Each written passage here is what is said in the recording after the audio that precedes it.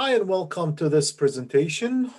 In this presentation, I will be talking about the economic evaluation for upgrading and replacing a welding machine. And this is a case study. I would like, first of all, to thank my partners who are students actually of mine. They took the course with me last year and they graduated. They work in the welding industry. They are welders and they did collected the data. They presented this project to me as a final project for my class, economics and cost analysis. And I thought this is a good idea. I shared with them that we were going to present at the conference, and they agreed, and they were excited actually. They want to go to ATMAE conference and present themselves, but because of the COVID-19 and the restriction that we have and so on, they couldn't join me today in the presentation. So I would love to, share with you this presentation and the result of the presentation. Let's go ahead and start. My name is Dr. Mahmoud Al-Odeh.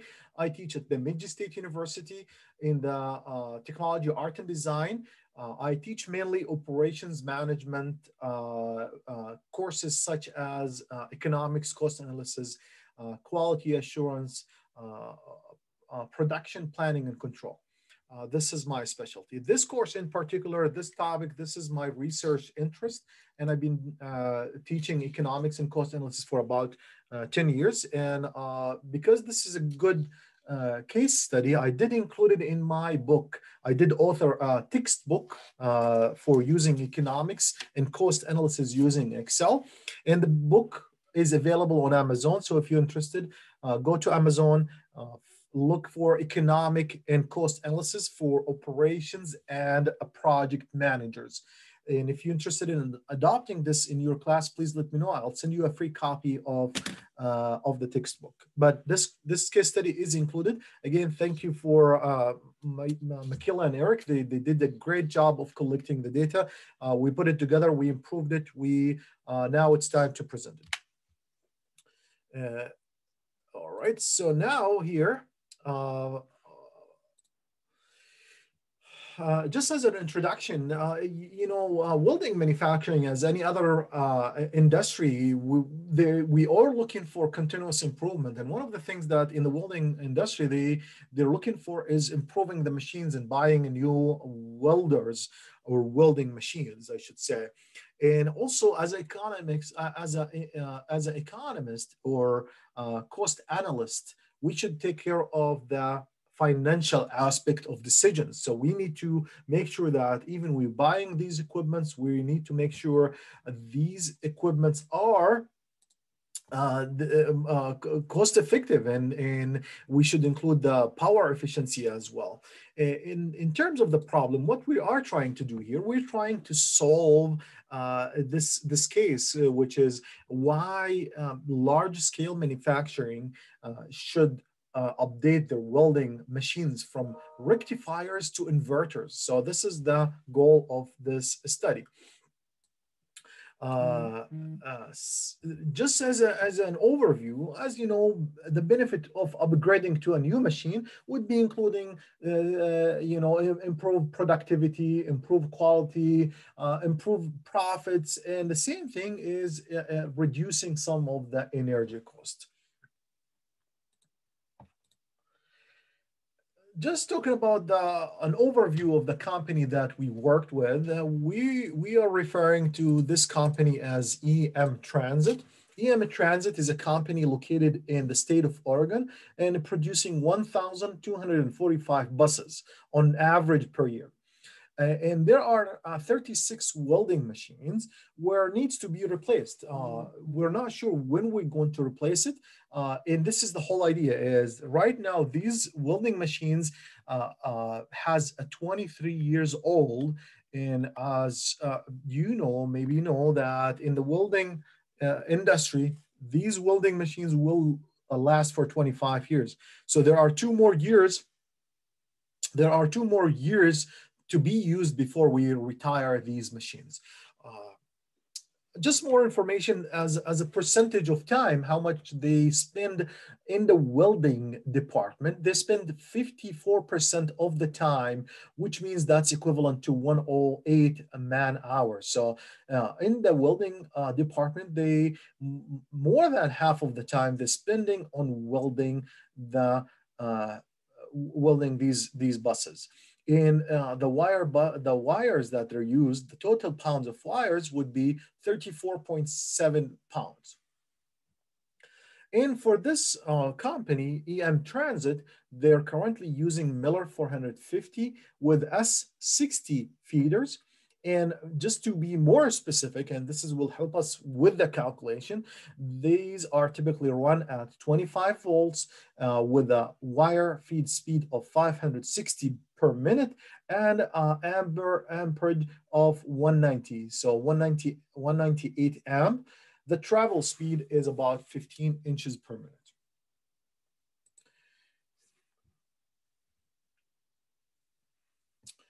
Now, if we're talking about this, now as a part of this project, if we are able to justify the savings from financial perspectives, the result of this research will be applied for another welding plant facility, which is, the main company located in Oregon. Now there's another welding facility located in central Minnesota. So if this is the case, if we were able to justify the cost, and we thought this is an economically justified option, then we will be sharing this result with another plant.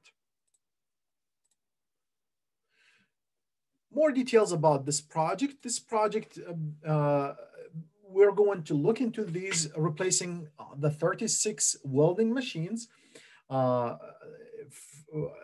In what we're trying to do, these are Rectifier. Rectifier, basically an old version versus the new version of the welding machine, the inverter type.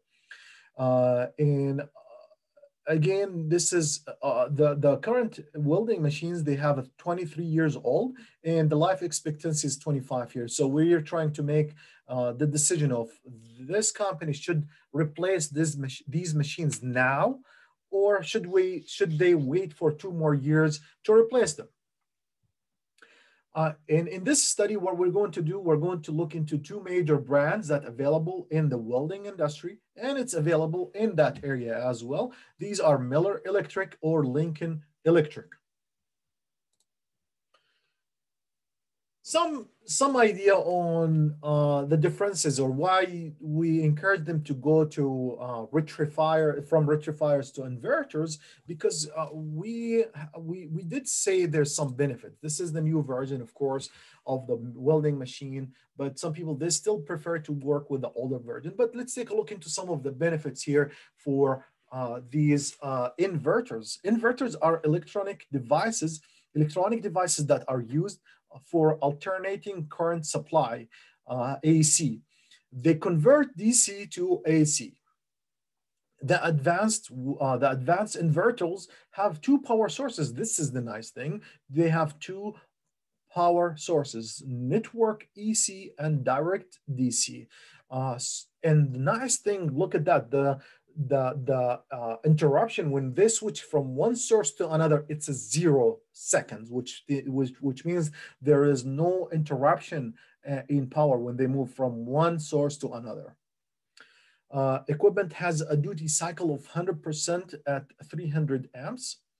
Welding arc time is able to remotely monitor it. So this is good for managers. They'd like to monitor these equipments, but they don't have time to go to the floor. They could monitor it electronically, where these data saved in a database, and managers could take a look into that.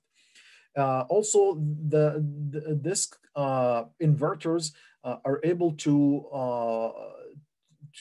use a program, updating programs by the supplier, where they, after 5-10 years, whenever they think the company, they want to upgrade to the new version, they could do. There's a upgrade program, and they will take the old machines.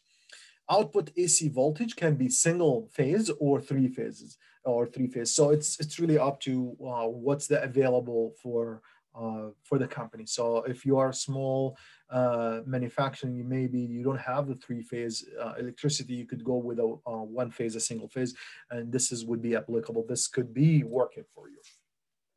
All right, so now moving into the cost analysis in particular, the first thing that we need to do is to talk about the electric consumption. Okay, this is how much these would work. So we know that in the buses will stay 54% of the time, which means 108 hours. So now we need to convert this time into electricity consumption. So what we did here is calculating what would be the hours of the arc time per bus, and then converted, that would be the 108 times 54, that would give you 58 hours. And then 50 hours just for welding. And now this is for only one bus. Now multiply that by the number of buses, 1,245. Of course, I'm trying to simplify it as much as I can, so you could follow me and you could know exactly what I'm talking about. So so we know that the total welding hours per year for all the buses to be 72,608 hours.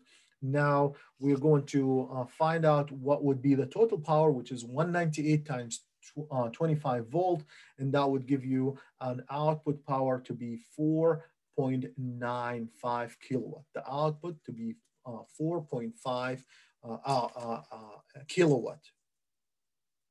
Now, moving into the cost per year. So now what we need to do, we need to consider the efficiency of these machines. Yes, the output is 4.95. This is the output, but what is the input?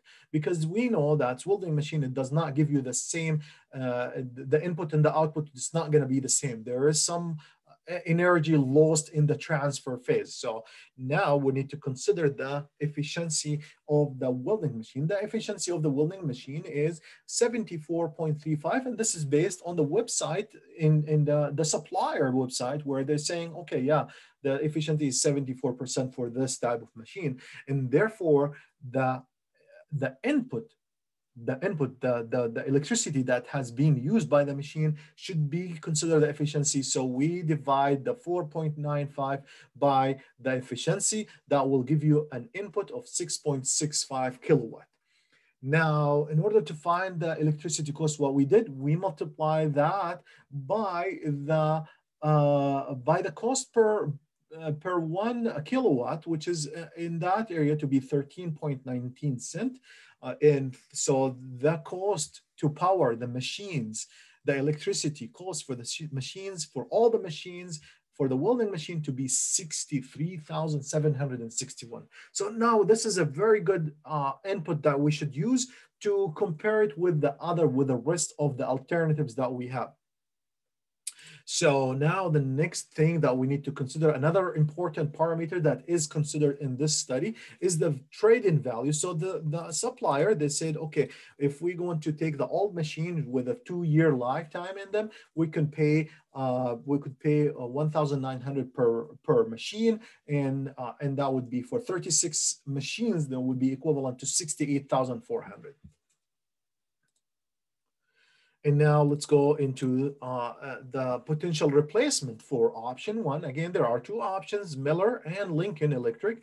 And now for option one, we need to consider, again, the same way what we're going to do. We're going to consider the efficiency. We're going to assume that's the input and the output the same.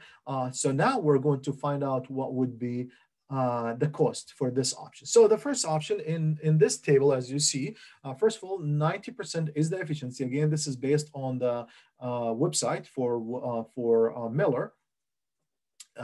Assuming the output to be the same, 495, divide that by the efficiency. So the input to be 5.5, and multiply that, once you did, multiply that by the cost per kilowatt, that will give you 52,673, the cost for that machine.